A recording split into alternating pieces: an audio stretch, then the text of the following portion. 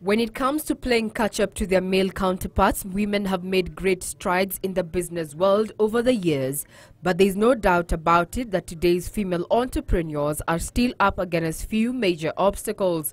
One of the major challenges is access to credit.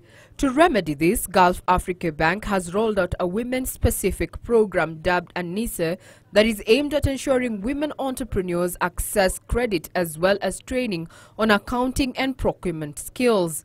Basically, we are looking at the whole area of how do we bring in more women to interact with different kinds of markets.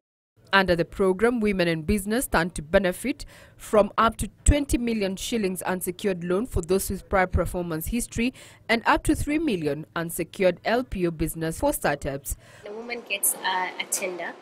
You come with your tender documents and you come with your registration certificates, and you will be able to do an assessment of the request you've made, and we'll be able to finance you.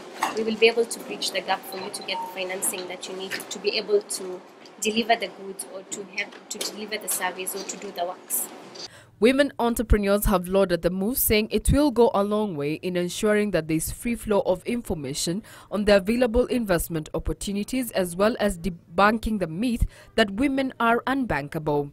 They urge the government to increase the number of women employed in technical positions, as well as in other male-dominated sectors such as construction, transportation and mining, so as to increase the number of female startups in these industries.